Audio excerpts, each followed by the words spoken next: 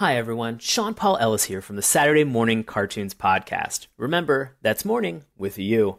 Let's get into it. Pre-show announcements time. Will I make them quick? Will this take forever? We have shout-outs, what's happening over the next couple months, and then what's happening today. So, some shout-outs from YouTube on episode 83 for Hey Arnold.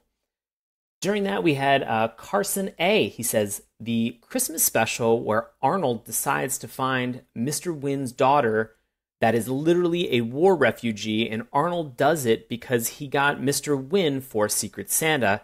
It's definitely a special episode. Carson, I agree with you. I actually started watching this morning. It is a great episode. It is very sad. It's very emotional, but it's an excellent Hey Arnold episode to check out. So definitely look for that Christmas special with Mr. Wynn looking for Mr. Wynn's daughter. It's awesome. I highly recommend it.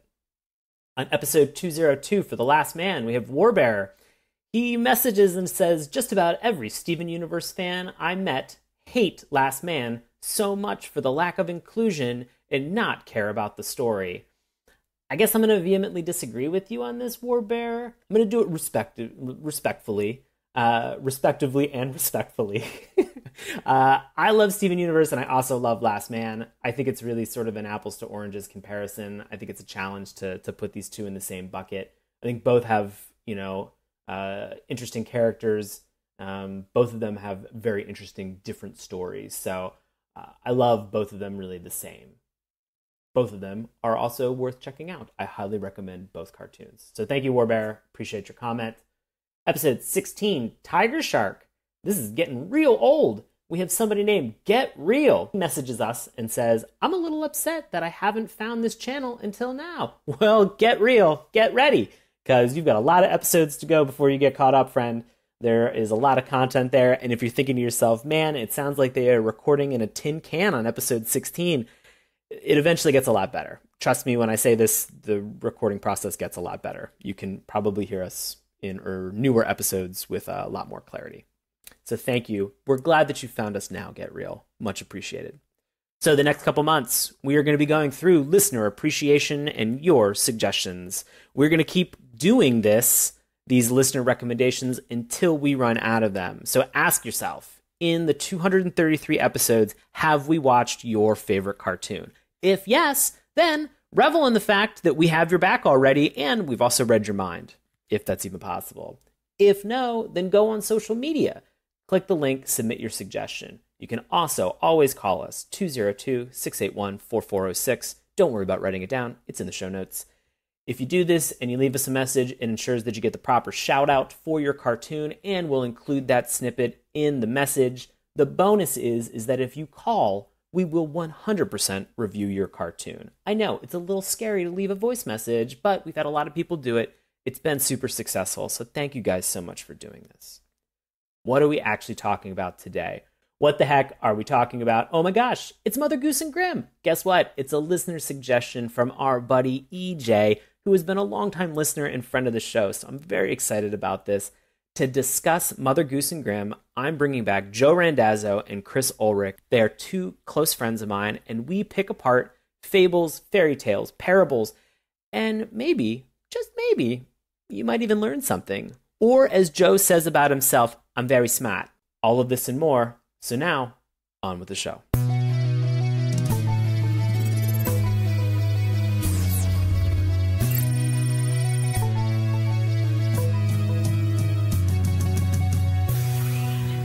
Hello, and welcome to Saturday Morning Cartoons, the podcast that revisits, reviews, and ridicules some of the world's weirdest animated shows. There was an old podcast host who lived in a shoe. It's me! I'm your host, Sean Paul Ellis, and joining me today, he'll huff, he'll puff, and he will blow this whole podcast down. We have DC-based performer Joe Randazzo. Welcome back, Joe. Thank you very much. Thank you for having me.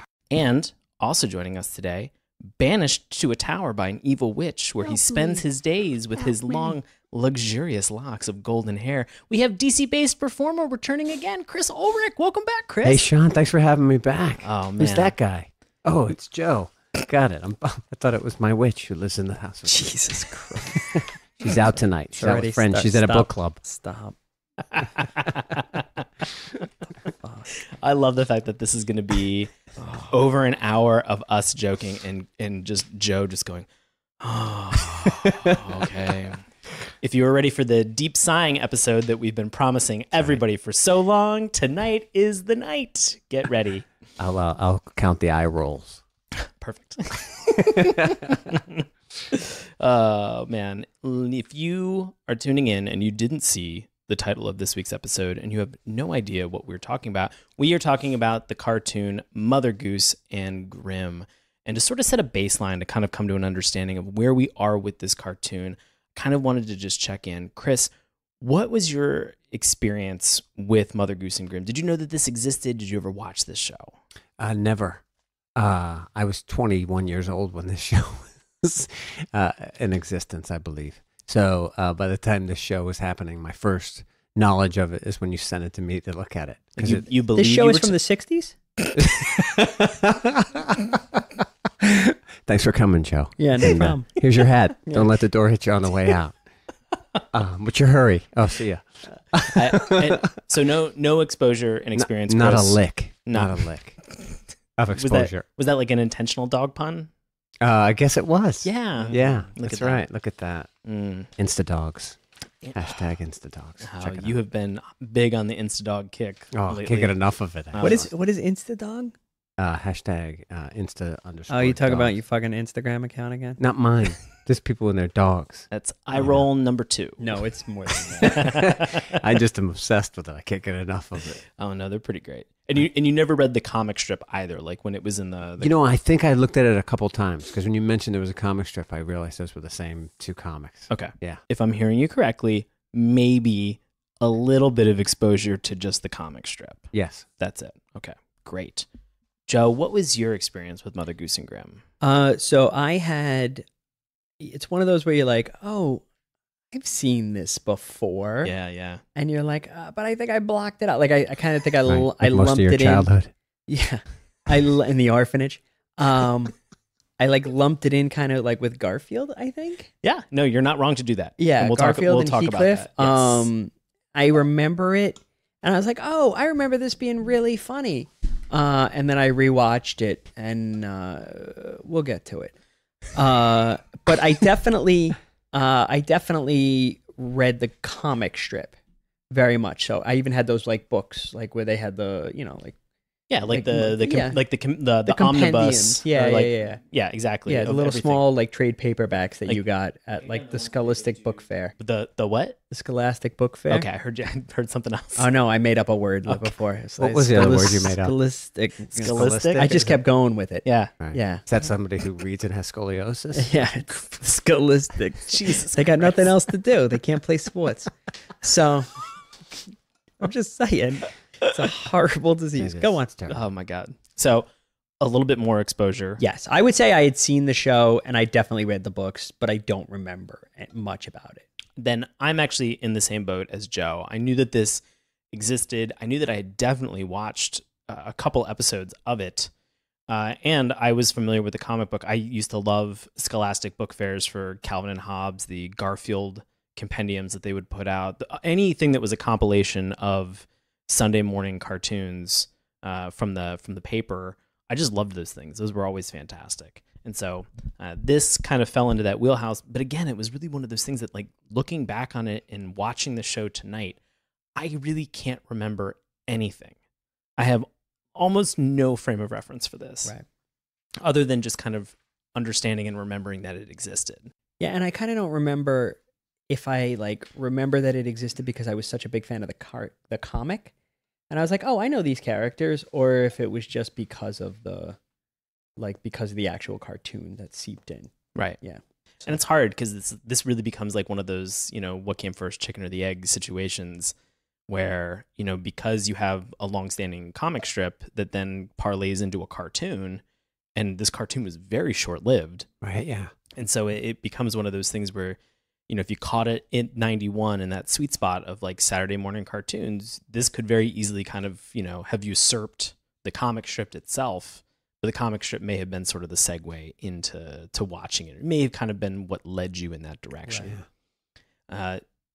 I was Chris? just thinking about just related and unrelated. Like the I knew it was short lived, and like, what's the average length of a cartoon in general? Like, is it similar to like a range of, could be like a sitcom in terms of like seasons, or and I'm just curious. It always depends, and it's always a challenge. Like, we only got 13 episodes for this. Cartoon does have a syndication, which is 65 episodes. Right, just like a show then. And so you'll find some cartoons that have one season, 65 episodes. Oh, wow. And by the end of it, they're really squeezing blood from a stone. Right. There are a lot of those recap episodes, or you see ones where they're like splicing in. Like Turtles is like that. Turtles does that a bunch too. Yeah. Yeah. Original Voltron does that a bunch. Turtles. Yeah. I got it. Yeah. All right.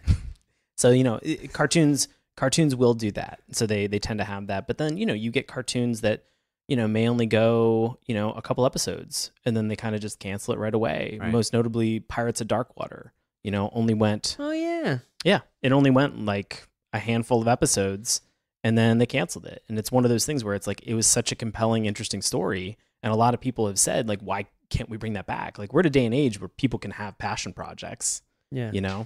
But, the challenging thing for a lot of these cartoons was that it was to sell a toy.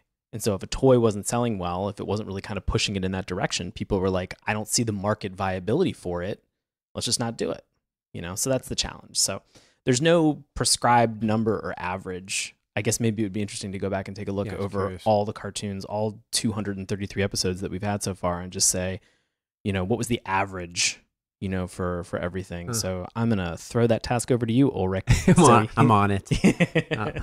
Joe, you'll do the research on that. Give me back to me with the data on it. Joe's nod, just like, yeah, you're not going to do that, Chris. I know you. And He's not going to do any of that. Might. You never know. Well, kind of been reminiscing about this. This comes from a listener recommendation. So we have done listener recommendations for the last couple months. We are going to continue to do listener recommendations. We know that 2 weeks ago we did Alvin and the Chipmunks. That was really a For Me episode, but we've had a lot of people who have reached out saying that, that was a big part of their childhood, something that they cared about. And so I'll always encourage people to go on our social media and recommend or refer cartoons to us through that method. That way I can just capture all of the information that you have. Awesome. Like listener EJ, who had originally actually said, similar to us, he had the collection of the comic strips and it was very nostalgic for him. Well, I actually reached out to EJ the other day and I said that we were going to be reviewing this, and he said, oh man, I haven't seen it in years. There are a couple of things, though. During the intro, when the vacuum cleaner eats Grimmy and he proceeds to explode out of the bag, I always associated it with the chestburster from the Alien movies. This show, in my mind, was very much along the same lines as Garfield and Friends, which I also love. In fact, 8-year-old EJ liked it so much that he purchased the comic collection in paperback form from a Scholastic book order. There you go. I didn't even read that. Bringing it all the way back. Don't worry about it. Go EJ. Yeah, so absolutely. So thank you.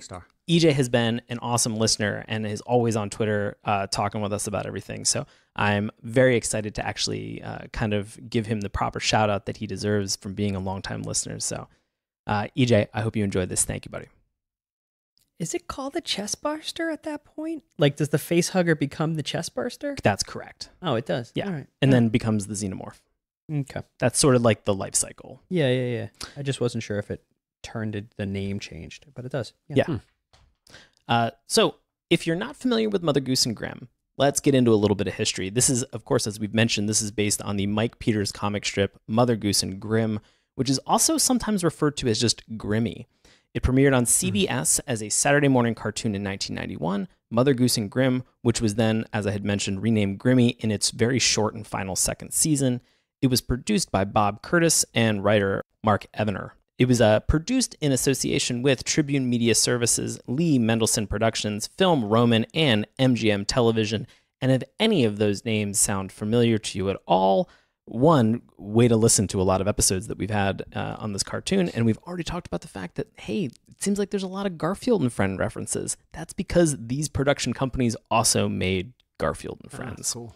Which Garfield and Friends then, for Chris and his knowledge, that went on for like 8-something seasons. Like there were tons of episodes that of I Garfield saw and Friends. And I think some of the characters crossed over, didn't they?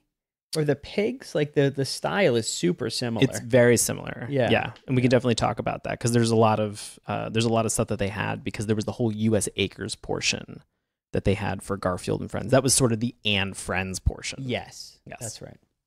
So it featured early animation works by Steven Hillenburg, who actually then went on to work at Nickelodeon for hit cartoons like Rocko's Modern Life, and then later created SpongeBob SquarePants. And as we had mentioned, 2 seasons, a total of only 13 episodes. If you were to ask me, how do they break down those 2 seasons over 13 episodes? I have no idea. It seems like maybe they came back for like 2 or 3 episodes in the end. Very weird. Suffice it to say, the show ran from September 14th of 1991 until sometime in 1992 before ending. So that is the information that we have, just to kind of give you a little bit of a glimpse of the history for this show and kind of where it came from and the people involved. But to give you sort of some of the plot synopsis, the plot synopsis is very short. It's very super simple. In fact, it's hilarious that IMDb just says it's a crazy fairy tale filled misadventure of a mutt named Grimmy who lives with a fairy tale writer, Mother Goose and Attila the cat.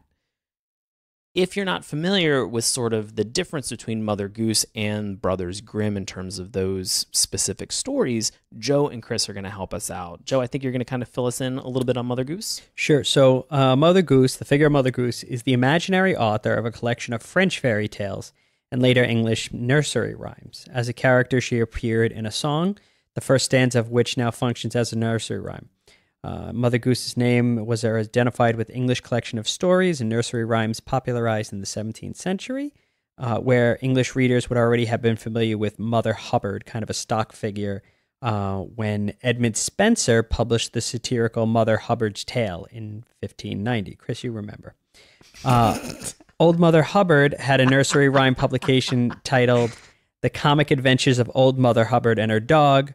Notable stories include Sleeping Beauty and Puss in Boots. Absolutely. There's nothing to be nervous about. You did really well with that. Thank you. Yeah. Thank you. I've been working on my pronunciations. Yeah, it's fantastic. Chris, you're going to help us out a little bit with Grimm. Grimm's Fairy Tales is a collection of... we talked that over again. Take 2 of Chris reading this. Grimm's Fairy Tales is a collection of fairy tales by the Grimm brothers, or Brothers Grimm, Jacob and Wilhelm, first published in December 20th, 1812. Which contained 86 stories. This guy still owed me money from my run-in with them. We were playing craps in the back of a pub. Notable stories include Cinderella, Hansel and Gretel, and Rapunzel.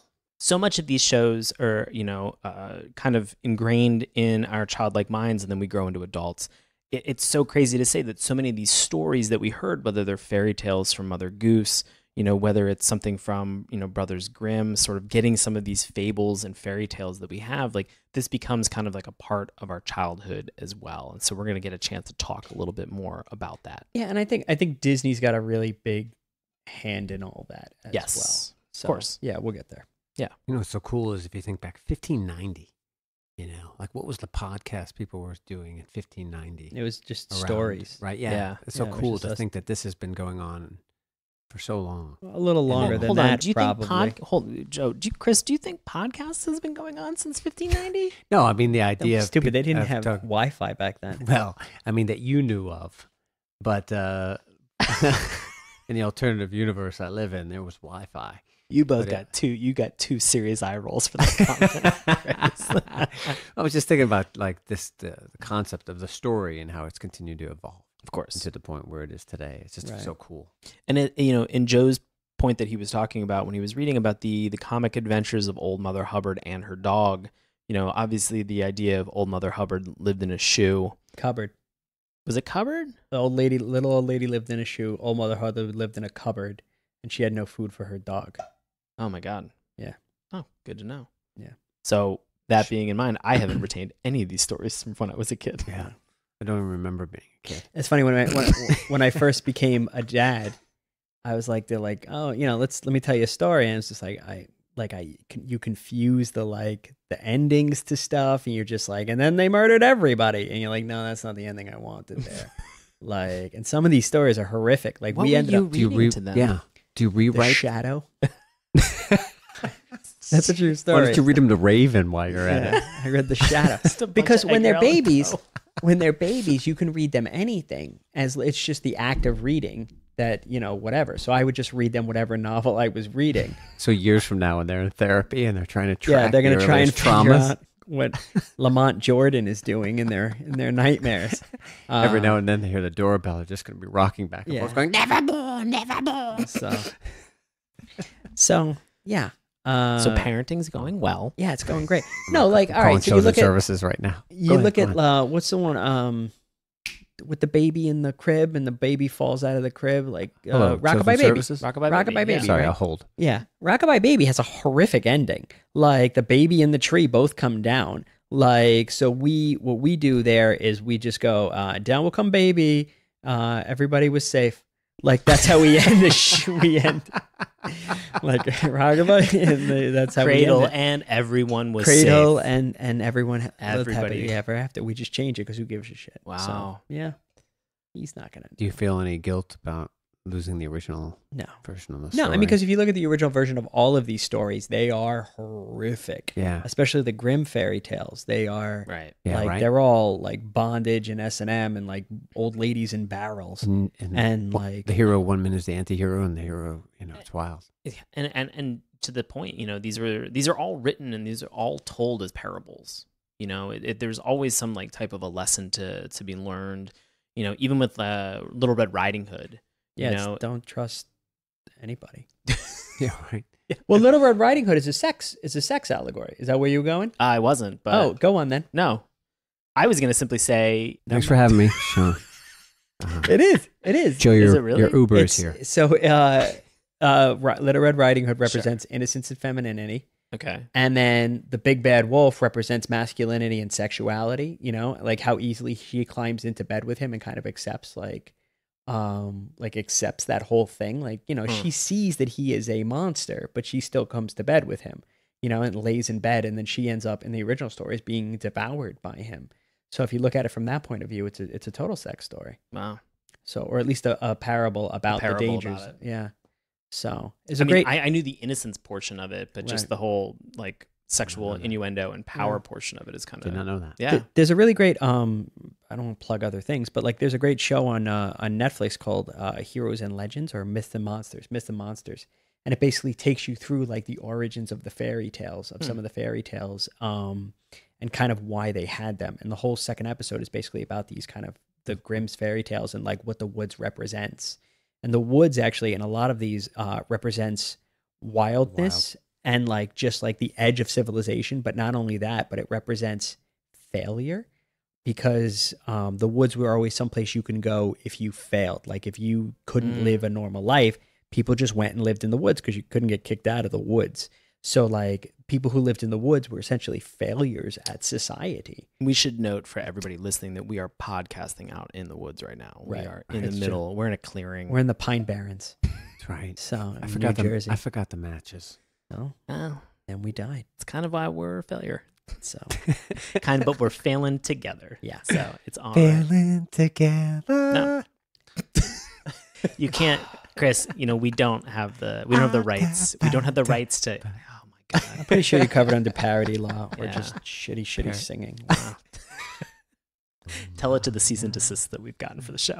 All right. That show. Oh, sorry. Speaking of talking about music, we obviously have to enter into the discussion to talk a little bit more about the theme song for Mother Goose and Grimm.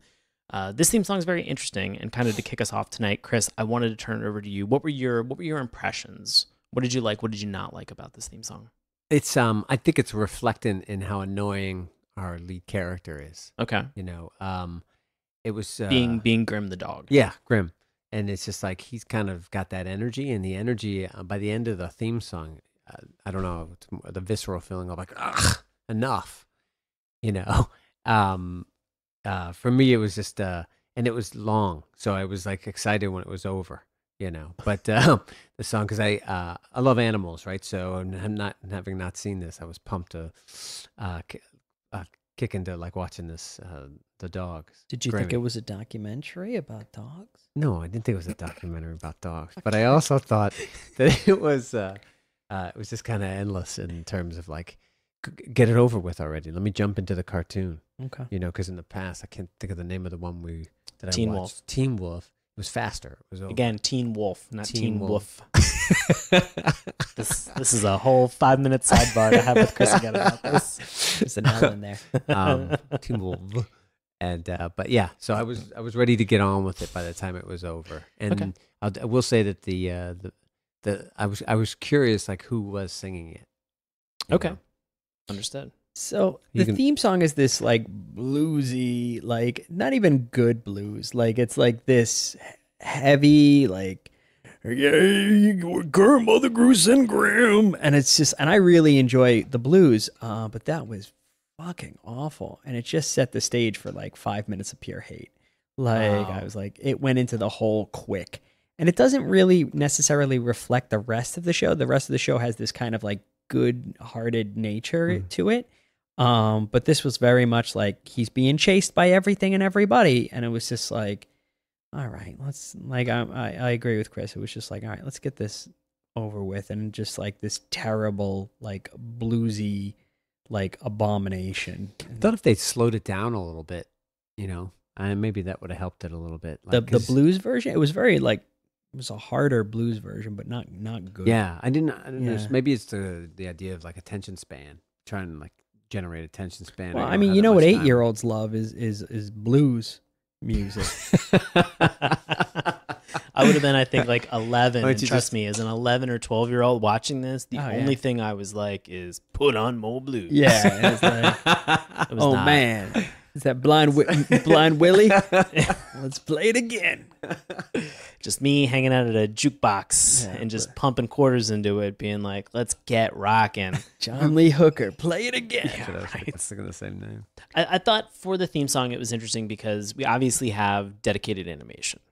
And so for me, that's always a hallmark of somebody gave a shit about this cartoon enough to say, we are going to dedicate, somewhere between 30 to 60 seconds of dedicated animation for this. So for me, that comes in as like saying somebody's like, you know what, I care about like what I'm creating, which is always a good sign. Cool. We sort of get a little bit of a roll call. We don't get a visual roll call, like a title, like a quick screen that kind of says that person's name, but you don't get the Full House effect where it's everybody smiling, opening a fridge, and then bribing their way into Stanford. Yeah. What?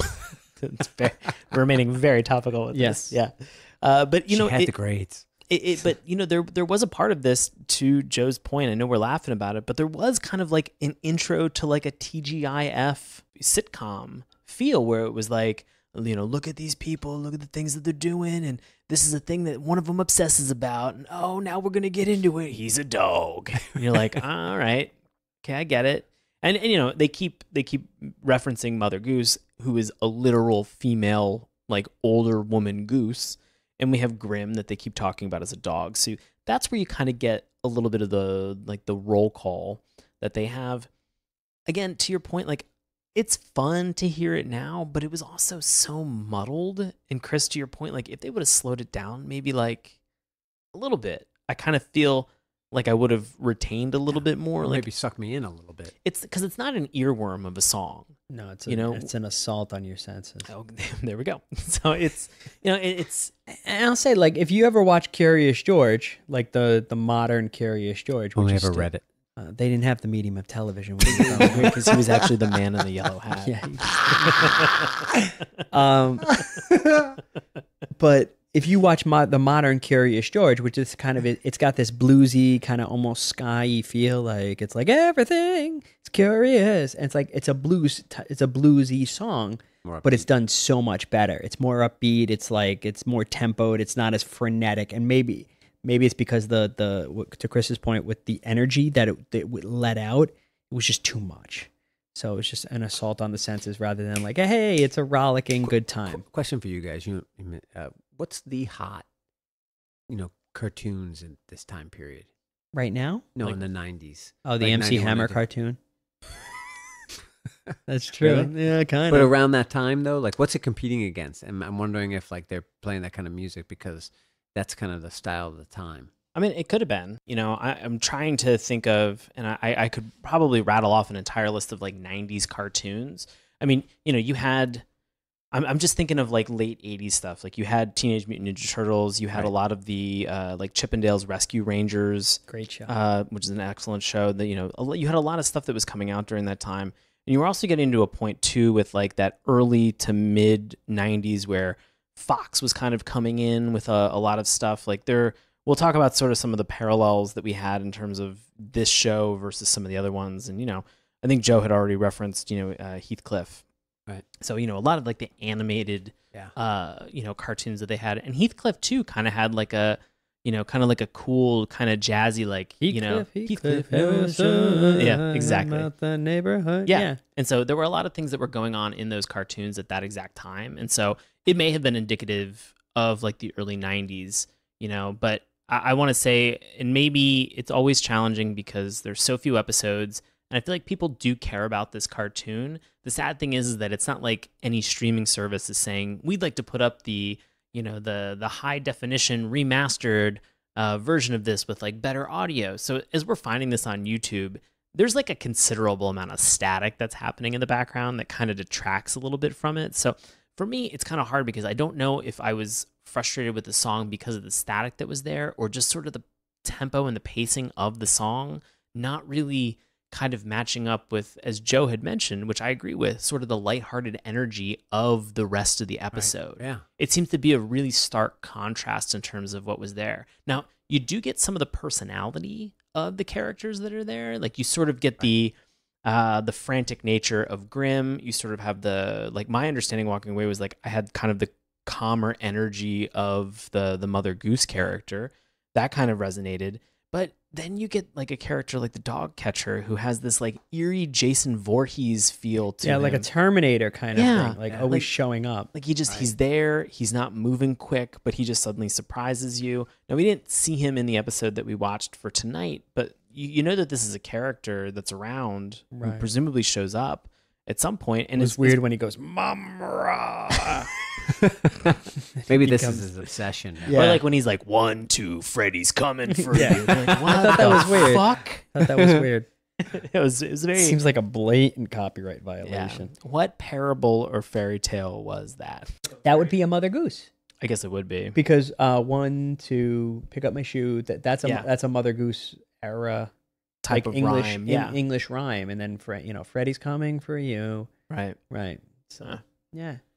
I will say that like the final very interesting thing that I noted is that this whole theme song begins with Mother Goose outside of her shoe and she's yelling for Grimmy. It starts that way and it also ends that way. Yeah. And so I thought that was kind of like a nice little button onto everything. Like it's all in her mind. Am I going too deep? You went too deep. Yeah. But yeah, I don't think that this is all in her mind. I think that, Grimm is an actual Isn't it all like real dog. Isn't it in all of our minds? Oh my God, Chris. Well, I do want to talk a little bit about the animation because we've already sort of hinted about this and we've kind of talked around the idea and some of the parallels that you could draw, not only to Heathcliff, but also to Garfield and Friends. And so, Chris, what was your impression of the animation for Mother Goose and Grimm? I liked it, just in general. I mean, pretty, baseline, but visually enjoying the cartoon. And I was obsessed. I wanted to know what the spider birthmark on Grimmy's nose is. That big orange or yellow kind of thing he's got on his nose. I think that that's honestly just shading. Okay. I think it's like where a light point of exposure is because he has like, if he's facing the camera head on, he's got kind of like a rounded, like he's got a very rounded like black nose. Yeah. But then inside of the nose on one end, there's almost like, it looks like where a light flare would have hit it. Okay. That's the idea. And it's kind of like a 5-pronged thing kind of heading back. I got it. Rounded. Okay. And so, yeah, I think it's just supposed to be a way to maybe show light. Yeah. Or where it came through. Because I don't think it looks like anything else. Right on.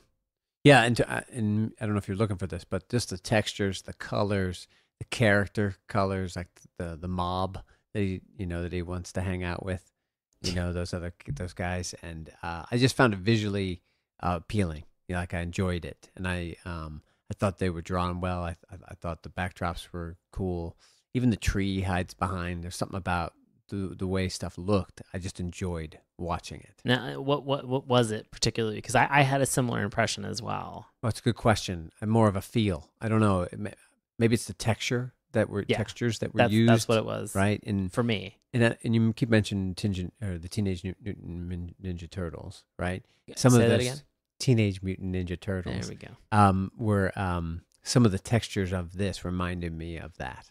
I definitely will say that anytime that you were looking at backgrounds in this show, there was almost kind of like a dirty texture that was added to a majority of it. So, like, I think there were a lot of scenes that we saw that were in like back alleys or street corners or in urban settings. Yeah, it's urban. It's an urban show. Very much. So there's like a lot of like the characters themselves don't have a ton of definition, right? And they tend to be very solid primary colors. But then you look at the rest of the background and like everything that they're up against, and it's very textured. There's a lot of like cross-hatch marks that they have to kind of show what looks like dirt or like an implication of like a dirty kind of feel to it. It seems like in many cases they spent way more time on the background textures than they did on the actual characters themselves sometimes. That's a great point, because if you think about Grimmy's feet, they're just like really little round nubbins, little nubbies round nubs. when he nubs around, versus the depth that goes back even to the like where he's chewing on the garbage and stuff. The depth of stuff in the garbage cans is like insane. It's very weird. I thought it was kind of lazy. Like it's very indicative of like the late 80s, early 90s. Like it's got that like feeling to it. It's fine. It's very nostalgic, but like Took you back to your time on the streets. yeah, hustling, robbing and drugging people. Me and Cardi B. So I don't know. I didn't love it. Like maybe I've just been kind of spoiled by more modern cartoons where it's much cleaner and much more like nicer looking, but it was just, but I think it matched the style of the actual cartoon from the comic strip, which I think came out first. Yes. So like I think you kind of had to have that same kind of style there, which is just, you're very basic. They're not putting a ton of work into, the backgrounds of a newspaper comic. So it was very not lazy, but more like just not as defined as I typically would like something. No, I gotcha. So, yeah. It was really funny because, I think you hit the nail on the head in terms of, obviously Garfield and Friends, they had some of the same production companies. You talked a little bit about Heathcliff. Some of the other notable cartoons that I think that came out that were very animal focused, that were around this time and then a little bit later were Eek the Cat. Yeah, and especially Attila. Yeah. Is very reminiscent of Eek the Cat. But Eek the Cat is like a heads and tails better show. It's a fantastic. Eek the Cat did an Apocalypse Now episode. I'm not arguing with you. It was wonderful. It's very, it's a very different cartoon. Yeah, smarter, more adult. Sounds awesome. Yeah, it's really. I'd love to see that actually. Yeah, Eek the Cat's a good show. Yeah. So as I remember. And then, the other one to kind of go along with the Grimmy idea is just Courage the Cowardly Dog. That was on Cartoon Network. And the dog is kind of a coward. Roughly, a little bit. I mean, he has moments. Courage. He has moments in this episode where he stands up. Yeah, where he kind of makes big strides, big bold choices. I don't know. Yeah, I mean, he's not a total coward, but like at one point he's like, oh, even I'm a coward. He makes his own cowardly joke, right? Because he's compared to the cat, who is even more bigger coward than he is. But yeah, I mean, apparently I don't remember the show enough. Does he have like an antagonistic relationship with birds? Like he's trying to murder birds a lot? I don't know, but we got into it a little bit. We're now kind of transitioning into a lot of the character stuff. And so that's a great point. Grimmy has this whole thing that he talks about with like, he wants to catch birds. There was this whole reference about like, can you tell me how to get to Sesame Street? Right. Cause he's trying to murder Big Bird. Yeah. Yeah. That's the best line in the show. So that being said, was there particularly, Joe, a character that like you identified that you liked that was in the cartoon? No, I didn't like, and I tell you, a lot of it has to come down to the voices. Okay. I didn't love the voices, like the Mother Goose voice, like was very grim. Hey, why don't you do this? And it's like, shh, stop. You need to stop. I like the cat. The cat was good. Okay. There was a cat that he goes into like this whatever. He goes into this weird international, like interracial relationship with.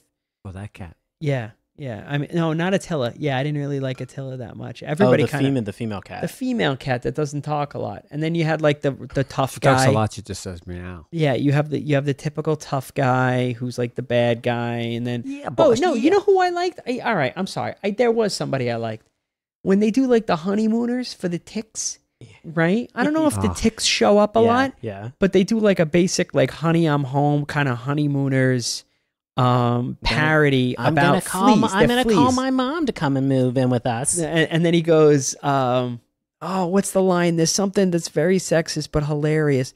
Something like comes with tomatoes, like where he refers to his wife as a tomato, who that the mother-in-law comes along with. And I was like, oh, that's actually pretty funny.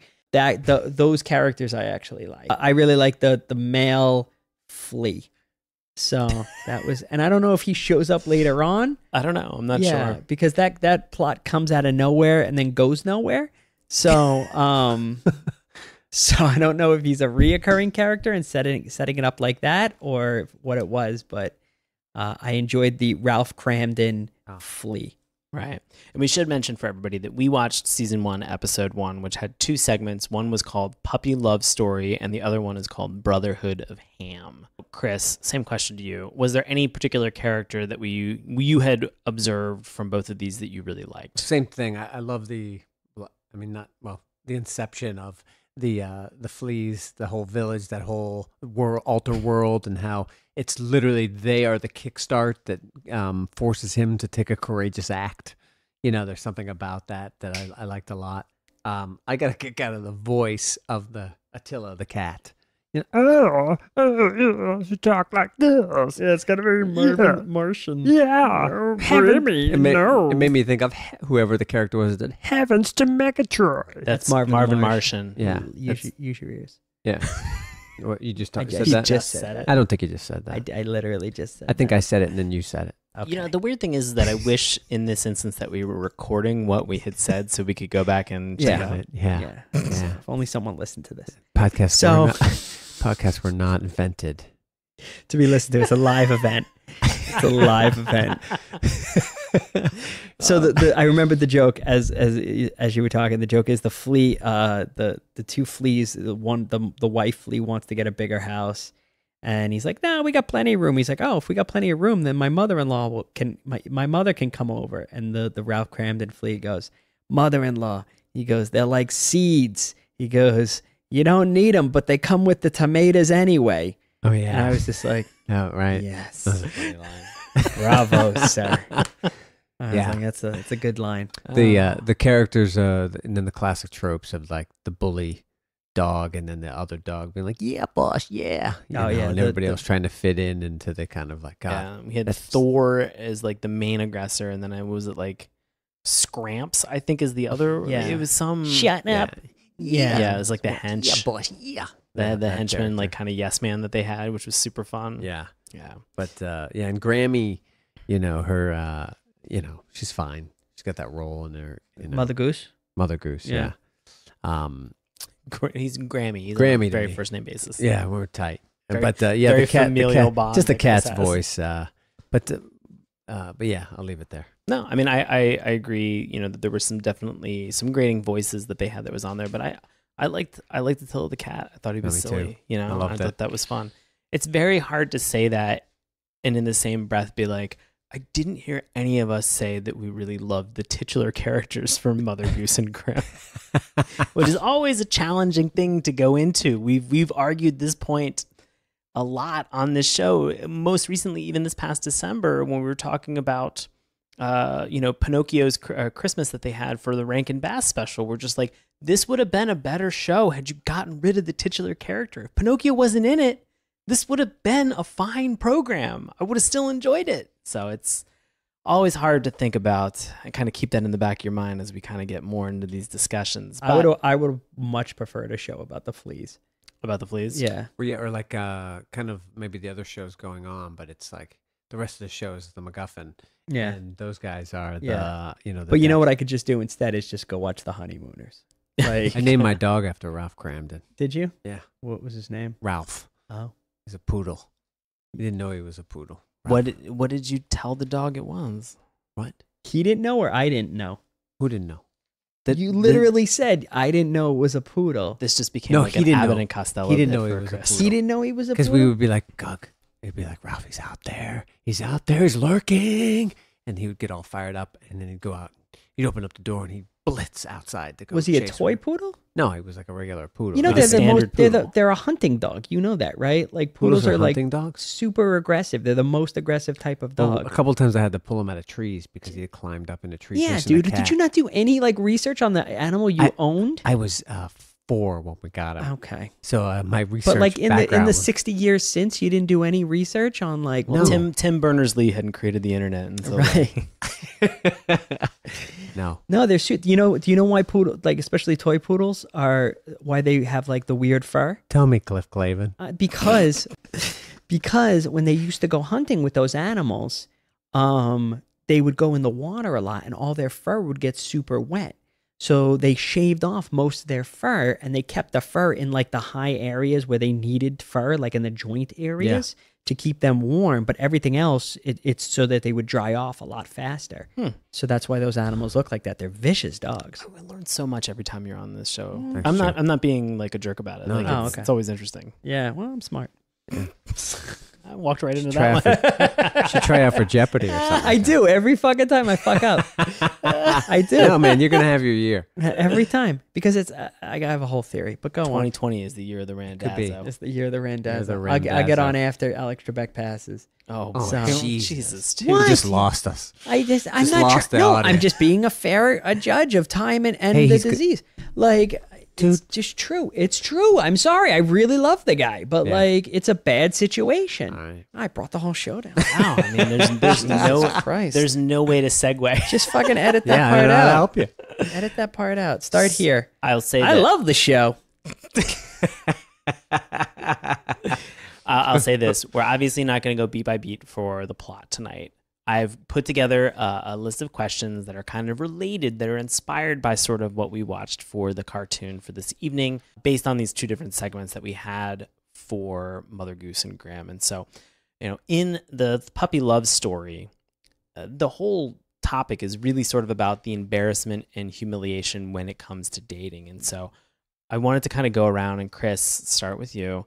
Do you have an embarrassing story about asking somebody out on a date? I was thinking about this. Nothing pops into my head. More so, like in 8th grade, that first kiss moment was just absurdity. Like it was nervous. 7th grade, I think it was. I was a nervous wreck. It just keeps getting younger and younger. And it was 7th or 8th grade, and we were on a bus trip coming down to Washington, Picture it, D.C. Sicily, 1942. No, picture police blaring on the speakers of the boom box back when they had those, and I was just a nervous wreck. I'll never forget it. My friend Sally was walking me through it. She was like, "Okay, Chris, put your arm, pretend like you're tired, roll your arm back." Was the old Sally arm. walking you through? Sally, my gynecologist. Oh, What? She's my gynecologist today. Today? Yeah. In real life? Yeah, she's one of my best friends. She became a gynecologist, so whenever we're out and about, I'll be You like, got to "This be is my really friend." particular that she's not your gynecologist. No, not my gynecologist. Yeah, that's- But I I was always That's how introdu- you phrased it. I I didn't even introduce her question as that. my gynecologist. I'll be like, "This is my gynecologist," because of that reaction, just for the laugh of it. Oh my god. Wait, so hold on. I'm so all right. So your gynecologist is coaching you through. Was you making out with her? No, we were just like how to kind of. So step she into was it. a third wheel Well, we're to on a your bus, make out. So there were many people that were wheels. but on the she's bus. just like up in your grill, being like, "No, do it." no. She was like, "You got this. You got this." So Did it work out? no, It didn't no. work It out. just was like I was too scared, in that moment, Okay. and it was like ultimately, we were going to do it later, and then I got the flu during the trip, and I felt sick, and then we started going together. We went out when the trip started, and we broke up by the time the trip ended. Good. That was the full extent of my relationship. Meant to be. Yeah. So, it set the early agenda. So Okay. that's my moment of vulnerability. Awesome. Thank you for sharing, Chris. I do appreciate it. Joe. I don't know if I could top that winner, but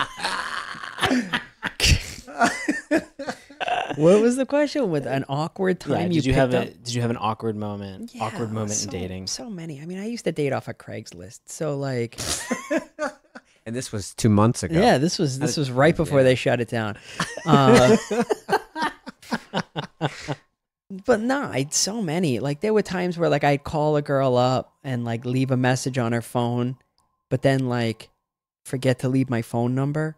So like then have to call back and like leave like 2 subsequent messages. And like, oh, there was one time like I just got my cell phone and like I forgot my number midway through and I was like, I gotta call you back, and like hung up the phone.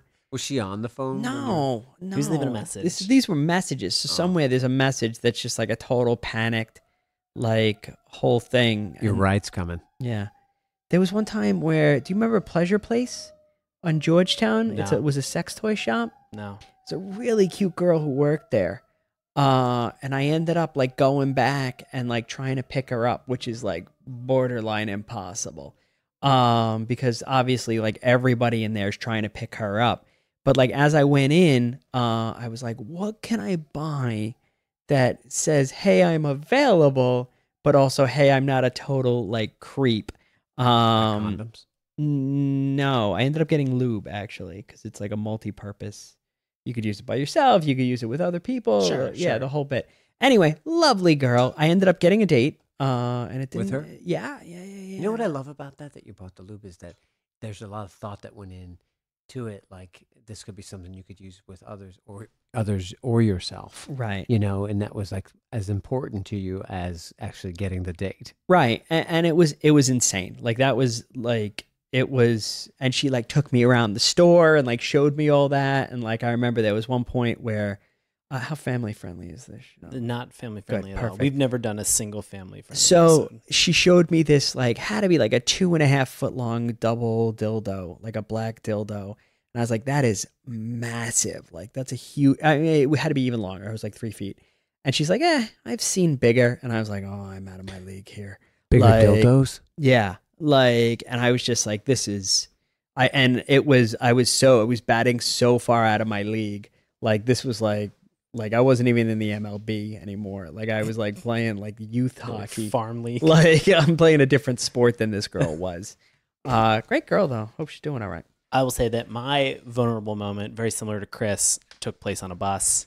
There was a girl in 7th grade that, you know, when you're sitting with a bunch of friends on the bus and, you know, it's just a bunch of guys back there and like you're all joking, making like fart sounds and giving each other punch bugs and stuff like that.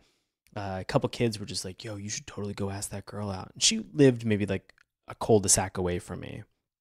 And I was like, no, I'm not gonna do it. I'm not gonna do it. And like, you know, when it goes on like that for like 2-3 weeks, you're just like, maybe I will. Like, I don't have a girlfriend yet. Maybe it's How old were you? It's 7th grade, so you know, like, was like that's like 16? What? I'm just kidding. Chris got left back a lot. Yeah, but I crushed it in that last year. Junior varsity champ. So I finally like built it up in my head that like I should go ask this girl out on a date. So I'll never forget, I got off the bus at her stop, and I think because everybody had been like egging me on and like saying shit on the bus, that she obviously heard and she had to have known. But she gets off the bus and she just kind of like clenches her backpack and just kind of like bolts towards her house, and I'm just like, hey, stop for a minute. And like she did, and I was like, hey, I wanted to ask you out. I just wanted to know if you wanted to go out with me. And she's like, no.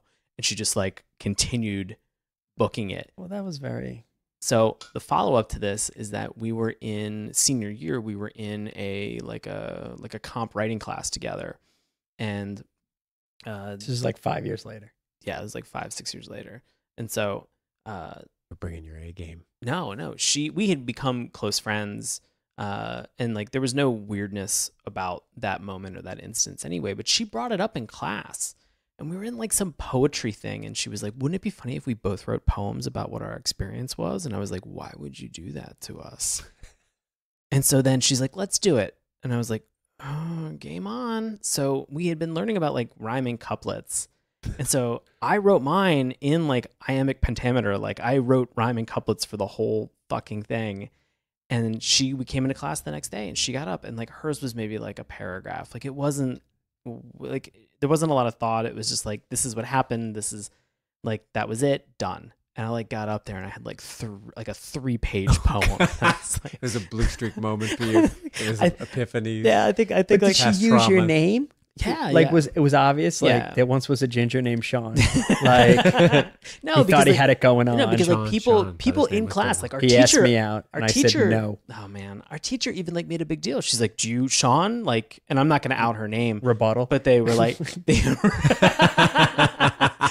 no, she was just like, "Sean, are you cool doing this as well?" And I was like, "Yeah, I guess I'm on board." So like, we stopped the class like in Oh, a more. Like, man. it was like a first period class. Good. She got up and delivered like like real early in the morning. This was like an 8:05, and then like 8:06 they were like, Sean, rebuttal, and I was like, well, I hope we got the rest of the class planned because Wow. here we go. I definitely felt like we walked away from it and she was like, does he still like me or not? And I just, it was so much water under the bridge at that point. It was just a fun story.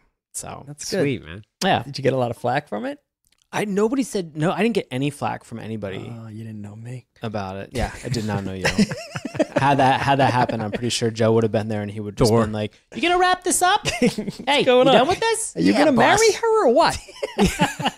Kristen, are you gonna go out with this guy? I wouldn't. I just got ordained over the time that it took you to read this dumb poem. Like, I you guys wouldn't. want to solidify this? All right, Shakespeare, let's go. All right.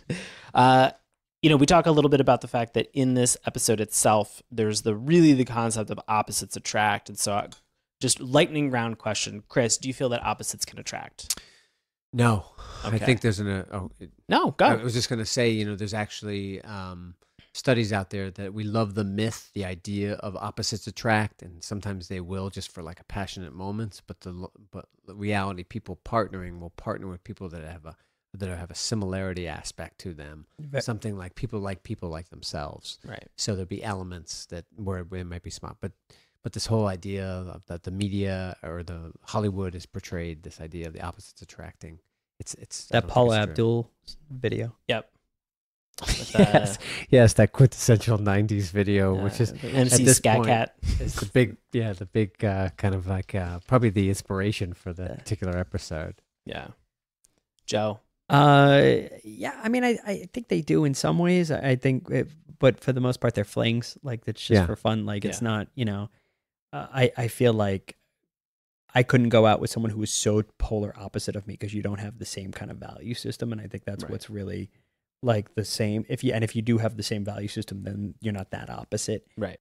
Just saying, I'll because mine is identical to what your comment is. It's value system as well as also interests.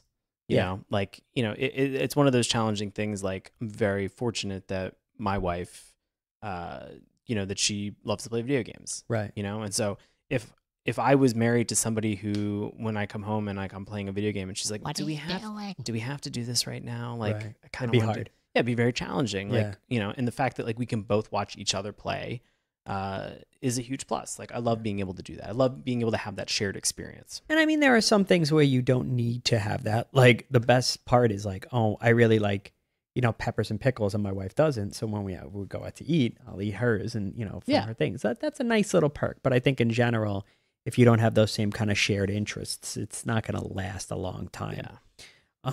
I mean, there is something to be said about the exotic, and going out with somebody who is very different of a different culture or something like that. I think there's also a lot to be learned in those instances too. Yeah, It's like, it's great to have that exposure. And, is it something where you can kind of find a common ground Right. at that point? Like, for example, I went out with this Japanese girl for a little while. No, don't use her name. And she, it was very difficult because I actually went over to Japan to be with. Will you shut up? I remember you. Will you shut up? So I went over to Japan to be with her, and it was very difficult because we didn't have those same cultural milestones to fall back on, and then sarcasm doesn't really translate well into Japanese. So also I wasn't speaking Japanese, so it got difficult at times. But it's one of those things. Yeah. Also, I think just very quickly to get back to the episode, I think there was a little bit of a race issue here, because the episode is all about how they go, "Oh, Grimm, do you want to? You got a girlfriend?" And it was very much like, "Oh, you should have a girlfriend. You should have a girlfriend." And he's like, "Fine, I'll get a girlfriend." He's like, "Oh, that girl's so hot. Like, I want to go out with her." And then it turns out that it's a cat. And he's very taken aback by that whole thing. It's kind of like a Bronx Tale. Yeah, it's a little like a Bronx Yeah, Tale. that's what I was thinking. And it's a cat, and he's like, I can't go out with a cat. Like, everybody will make fun of me. And it was like all those, like, it was societal norms that were really the issue. Right. And then he's like, finally, she is threatened, and he ends up protecting her, like a Bronx Tale, I think. Although in Bronx Tale, he's more into it from the get go. He doesn't give. Yeah, well, I mean, she's more good looking than the cat is, but like, well, I'm just saying, they're alternatives, different worlds. Yeah, it's different worlds. And then he ends up being like, "You leave my girlfriend alone," and then he gets into a fight for her and stuff like that. But so there's like this kind of like racism aspect to it. Or speciesism that I thought was interesting / borderline insulting / a different take on the normal insulting stuff. How, like, if you're an 8, how, I don't know how. Well, just for the most of the episode, I can't go out with him because of how people would perceive me. But not only that, just like the pressure that's applied to Grimmy in the beginning of saying like, you got to get a girlfriend, like you got to get a girlfriend, like where's your girlfriend? Yeah, like, we got girlfriends. Yeah, he's like lying, like he's like, oh, I got plenty of girls, I got a ton of girls. Yeah, girls love me. I got. And it's such a terrible like machismo. Like it's such a terrible flex. I don't think you make that episode today. What? I don't think you make that episode. No, today. absolutely not. Right. So this is definitely one of those things where like looking back on it, you're just like, yeah, there was some weird sexism, speciesism, machismo. I wasn't like, oh, this is a Me Too moment, but like it was just like this is touchy. Was the idea ultimately though to show that listen, when I really think about it, I like this person for who they are. Yeah, it ends up being a real love is love moment, but like, but the path there is messy is questionable. Messy. But I mean, I also feel like as long as you get to that moment and show how you got to that moment, those kind of flaws can be forgiven because it's a character arc. Do you think they did that? I do. Yeah, I do think they do that. I think that they hit the arc with this. Yeah, I think you hit the arc, and I think that like you can show a flawed character. I mean, maybe we're going too deep into this, but you can show a flawed character redeemed, and then that kind of character is flawed. And I didn't see Green Book, but apparently that kind of is a similar, like a very like machizo Italian. There's so much to unpack with Green Book. I didn't see it, but like that's what I've like kind of understand is like this very macho Italian who's possibly a racist at the beginning. He is. Goes through this arc. He's not like maybe, like he's definitely all right, and then goes through the arc, and then there's been the argument is like, is that okay? And that's the whole problem that they have with the concept and the idea of just what they've called like like a race fantasy or like a black fantasy of just like you put a white and a black person together in like the 50s and they're together for an extended period of time, like it cures racism. And it's like, no, it doesn't. Like it's still a systemic problem. Right. All you did was show like a semi-positive story in one instance, like, but it's still a fantasy. You can't cure racism that way. But it's also not like you don't have stories of straight racism. Like it's not like this is the only story we're highlighting. For every Green Book there's a Raisin in the Sun or something like that, where it still shows like the very negative effects of racism, or In the Heat of the Night is something like that. Well, In the Heat of the Night is more along the Green Book side, but anyway, we got too deep. We went too dark. So we'll pull it back out and we'll kind of recenter. Great show, Jeopardy. Great show. Jesus Christ. You just start right there. Oh man. So I just again very quick just to kind of like tie this in to the second part of the episode that we had is that do you have a favorite fairy tale, Chris? I was thinking about this, and I'm sure if I spent more time on it, others would pop into my head. But one of the ones that popped into my head is the Snow White and the Seven Dwarfs. Okay, it's kind of like you got a thing for short guys. What's that? What? No, because it's like a precursor to the Lord of the Rings in a way. Like it's the Fellowship. The Fellowship, right? And the Fellowship was like to me, it was like it was just this idea of the fellowship, right? And the fellowship. Just of the because ring. they're short, like No, it's it has the nothing Hobbits. to do with no, that. it's exactly what it is. No. Listen, you're taking this. Listen, All right. if you're I go feeling too deep. offended, let me apologize. Oh, because I'm short. So Snow White and the Seven Dwarfs. So yeah, but let me just say that that's the idea of that what they're about, what they're trying to get they're trying to serve the goodness here, like the one true, Ring? the queen, The rule right? them all. She's like, yeah, and if you serve that versus meanwhile you have the opposite. Everyone else is the evil queen, right? She's the the Saruman in this. The what? Okay. What? What'd you say? Saruman. Saruman? Saruman? Okay. Okay. Joe, do you have a favorite fairy tale? Pinocchio, because they're Italian. Okay. Perfect. All right. So keeping that in mind, one of the God damn it, Randazzo. All right. So in the second part of the episode that we watched for tonight, Brotherhood of Ham, now they aim to ruin or kind of tweak a popular fairy tale. Tilt it, right? Of the Three Little Pigs by telling them that their homes were not zoned properly and that they would need to get rid of them. So they're kind of ruining it with like an adult theme or an idea. And so based on Snow White and the Seven Dwarfs, I want to ask you, how would you introduce Did you say dwarf? said dwarves? Got it. So Chris, Team Wolf. So Chris, Yeah. for Snow White and the Seven Dwarves, Yeah. all right, what would be an adult concept or idea that you would add in, like a modern day concept or idea that you would add into Snow White in order to kind of tweak it and update it a little bit along the lines of what we saw tonight? We're gonna come back to you. Come back to me. Joe, Pinocchio, Mhm. how with all of the lying and everything that's involved in all of the Italian, how would you? So Pinocchio becomes friends with a black musician. Oh my God! Right. Fuck you. No, so specifically for Pinocchio, I mean, the two most obvious things are, one, his nose grows when he lies, right? So that's a porn. And then, and then you got like the lie to me. And then what? Am I the bad guy? No, it's Yes, you are. No, Pinocchio grows up and runs for public office, and his nose is huge, and nobody seems to give a shit. okay. And it's a scathing commentary on modern politics. There you go. So- I like it. Yeah. Chris. I don't know. Maybe she wakes up fast. She doesn't need the rape she fantasy doesn't that need- is the Oh my unconscious woman. What? That's what that is. I thought that's where we were going. No? Okay. No. Well, that's the she real just wakes story. up. She just like She's in a coma. Making out with a girl in a coma. That's pressing sex against assault. that. She literally wakes up like a minute into the thing, and then I would add one of the dwarves is 6'5", and The biggest dwarf ever. Yeah, and he's nobody wants anything to do with him, and he goes on to star in the National Basketball League and comes back, and then he's the one true hope for her. I have no idea. Way to think I it do through. have All right, like understood. Jack and the Beanstalk. I was thinking like halfway through, the beanstalk itself crumbles because of global climate change. There you go. Yeah. Right, There you that's what I go. was, Perfect. and, Also, so the that's- cops come because Jack's obviously breaking into this dude's fucking house. Yeah. Gets a B&E right away. Yeah. I wanted to then kind of ask as like the final question that I had for this. There was a moment that we had where Grimmy is kind of like shooting through the sky at one point.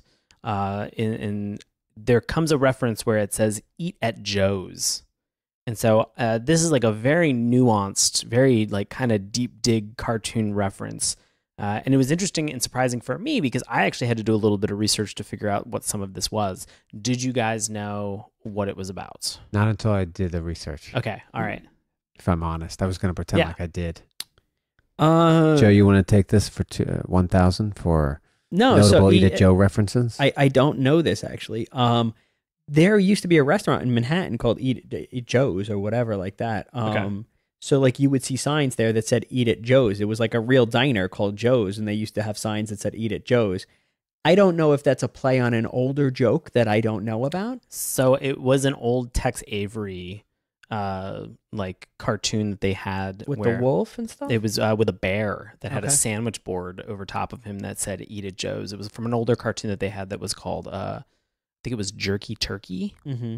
And so they had a reference or like an allusion to this of just kind of the sandwich board that was like one of the first like Eat It Joe's. And then by the end of it, something happens in the cartoon. I won't give away any spoilers, but they say basically like don't eat at Joe's, kind of as like a rebuttal to the commentary that they have in it. And so it's a very like weird, old school like Tex Avery reference that they just kind of like snuck in, which you don't see that very often. It was very. But my question is this: was there a Joe's, the titular Joe's that the Tex Avery cartoon is spoofing? And off that's of? what I need to do a little bit more research on. yeah. Was it something that was influenced by the place that was in Manhattan or not? What I saw when I saw that the name Eat at Joe's was it was a fictional name given to all restaurants, the Mhm. everyman's restaurant. It's You sort know, of like Joe Sixpack's restaurant, right? It's So sort it of like was- in Looney Tunes, like when you say like when Wile E. Coyote would order something and it always came from Acme. Right. It's like the generic right. type of thing. It's a that safe they way had. to kind Yeah. of get around. It's like an naming a easy restaurant. and then the way. restaurant probably got named after that. Yeah. Yeah, that makes sense. The reference in that second one with the ham or that I loved was when they knocked down the straw house. Oh, And he goes, now I know how Ray Bolger. Ray Bolger felt. And I Ray thought- Bolger played the Scarecrow in The Wizard of Oz. Right. Right. And I was just like, oh man, that's really smart. Yeah, it's I loved weird. it. It's weird because there's like very smart. The second one's stuff much that's better in than there. the first one. I enjoyed it. Yeah, the second one was much better. Yeah. So, although I did enjoy the "Tell Me How to Get to Sesame Street." He's like one. That was such a. Well, if I get one of those canaries, I can eat for weeks or something like that. And it was just like, oh, you're joking about murdering Big Bird. Like, that's dark. I like it. So, Oh man. All right. Well, we obviously have our opinions and we're going to get to them in a moment. But first, we're going to turn this over to longtime friend and listener of the show, Bobby Anthem, for this week's Love It or Hate It. Bobby, take it away. This week's Love It is titled Just as Great as the Garfield and Friends Show by The Walk 129 in July 2010. It's edited for length and it says, I still remember this being among the various Saturday morning cartoons that aired and I watched when I was little and younger. I've always loved this and it has always been on my favorite animated shows list. I believe it falls into the same league as Garfield and Friends as far as humor goes, and the first thing viewers who are new to this cartoon will immediately notice is that both share the same animation style. Those two things are what both have in common. I can't say which I still like even more, because I think they're great equally. Yet another classic but rare tune that fell by the wayside too soon in its run, and also considering it hasn't been on the air since it stopped airing on CBS. It could introduce some airtime again in place of any inferior program that's airing currently. However, months ago I became reacquainted with the show again after finding it on, what else, YouTube. Was reminded of the title and saw some of the episodes. All who would be checking this out for the first time should do the same and view these right now. If it's possible, please. It's part of the better ones than some certain rubbish that passes for shows. Underrated, deserves to be brought back from oblivion and to DVD. 10 out of 10. And our Hate It, which is really not a Hate It, is titled, It Was Funny, The Cat Was the Best Part, by Gazzo28 in February 2005. This one is edited for length and clarity, and it says, The cat looked like a fuzzy catfish, all head and tail, funny Marvin the Martian voice, and you had to love that Eddie Deason voiced Big. Some good stuff here, Dr. Seuss spoof, Mitzi What's-Her-Name as the goose, Arnold as the Terminator type as the idiot dog catcher, etc. Very much a part of its times and done without any of the unnecessary Ren and Stimpy type poo humor that invaded the airwaves at the time. It's weird that this hasn't been out on video or come back yet in repeats. It is a funny tune. Mike Peters stuff tends to be pretty hit or miss, both on TV and in the papers. He's very slapstick and the humor is broad. Here they seem to distill it just right. I say give it a shot if you ever see it. 3 X's out of 4 stars. It's very interesting that, we didn't have a lot of reviews for this show. It feels like a lot of people maybe slept on this or don't really remember or don't really kind of like seek it out. It's only a few episodes, very short, 2 seasons. And so that in mind, people really seemed to still very much enjoy maybe just the cartoon in general, but also, or maybe they enjoyed the comic strip in general, but they really seemed to like the cartoon as well. So it's almost like we had 2 love-its back to back instead of a love it and a hate it. So always interesting to see it when that happens. But let's get into our final review. And so for anybody joining us for the first time, we can recommend something and say why, or we can not recommend something and we can give an explanation. If we don't recommend something, we can go one step further and we can give the show the dip.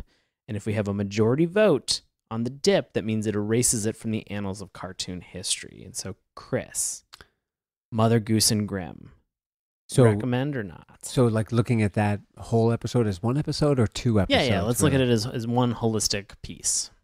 Well, I guess I would say yeah, I would watch it. I would recommend it. Yes. Okay. It's interesting, the storyline in it, the ultimate outcome. Yeah, I would like to see them get there a little faster. I love the elements that we talked about, everybody from the fleas but I enjoy the second one mostly because of the tilt on that story. And where they took it in that different, I think it's kind of a precursor to some of what we see much more in adult, cartoons I would watch on Netflix or something like that. So I would say it's, worth a view. Would I go out of my way? Maybe not. But I mean, if it was there, I wouldn't give it the no way, don't waste your time. Right. Oh, understood. Joe. I'm not going to recommend it, but I'm not going to give it the dip. I feel like this was a good starter kit in for like an Eek the Cat or the far superior Rocko's Modern Life. Yeah. Which is also the same guys. I feel like this is a decent like jumping off point for them. But it's early and it's not as focused as laser focused as those other shows are. So it's a kid show. I mean, not obviously because it's a cartoon, but like at the time period when it was built for kids. I wouldn't go out of my way to show it to my kids, but I wouldn't be upset if they were watching it. So I'm not going to give it the dip. Right. I think that there's part of me, and I'm really on the fence with this, and I think it actually helped through the discussion tonight. I'm going to recommend it. But it's not like a glowing recommendation. It's sort of along the lines of what Ulrich had said that, I would recommend it, but I'm also not going to go out of my way to find this. It's interesting, kind of in the conversation and discussion that we had tonight, like I felt like there was some smart things that they added and peppered in every once in a while. Like there were weird things like it had potential. Yeah, it had a lot of potential. And I wonder if over the next 12 episodes, if it sort of builds into some of that potential. The challenge that we always get from people, when they listen is that they're just like, well, you made a snap decision based on one episode. And yeah, we are. That's 100% what we're doing. I'm not going to argue with you there. That's the whole conceit of this podcast. If you don't like that now, you're not going to like 232 other episodes of this show. And so just kind of getting into it, like I think I would recommend this, and I'm glad that I had a chance to kind of go back and remember and recap some of this. But it's definitely not a cartoon that I think I'm gonna, go out and try to find. And I think, Joe, you said it perfectly. Like this is a great jumping off point for a lot of these people to put some of these things in there. Plus, what? I always love things that like pull in more modern day fairy tales and fables. I think those always have a lot of potential. I think there's always a lot of potential fun to kind of see how you can modernize something and make it relatable to an audience, but also still have an appeal to a kid that's watching that. I think that that's not challenging. I mean, like we had stuff that we were watching tonight that was, hey, your house for the Three Little Pigs has been zoned improperly, and we have like somebody from the city handing out, like decrees that they need to get rid of these houses. And so it's a weird thing. And as a kid, I probably would have watched it and been like, I don't really get that joke. But like as an adult, I'm like, okay, that's kind of funny. Like, right. So playing more a broader audience. Yeah, I kind of like that. And I wouldn't have gotten that had I not, like if I was a child, I would not have gotten that joke. I'm only kind of getting that and realizing it now as an adult. And so I kind of appreciate that it was playing on a couple different levels. Big time. Yeah. So I think that's one of the cool things about your podcast is that you dig into that world a little bit and bring this out, for like looking back when we were kids, looking at this now, looking at it through the lens as adults, and seeing what can we learn from these, what can we pull from these. So I love that you do this. Thank you, Chris. I will give you the $20 that I owe you for saying that on the way. I just have a question for Joe though. Okay. Yeah, yeah. When Grimmy's going through the garbage, and like when you were on the streets, Mm. was there a strong bond? Did you feel like, like the connection between the two? When you were trying to kiss the girl, and you were on your omnibus pulled by horses,